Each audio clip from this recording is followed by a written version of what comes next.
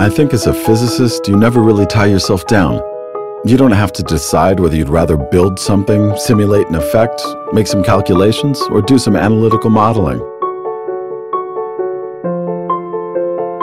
My name is Harald Gießen, and I direct the Fourth Physics Institute, which deals with experimental physics.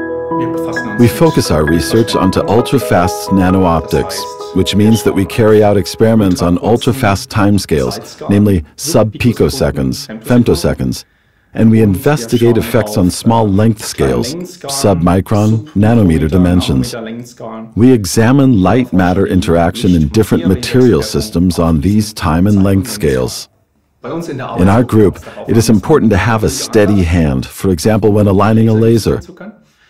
One should know a little bit about computers, and also some about electronics hardware, in order to put some circuits together for controller measurements. Besides that, some analytical thinking and fun putting experiments together is an advantage as well.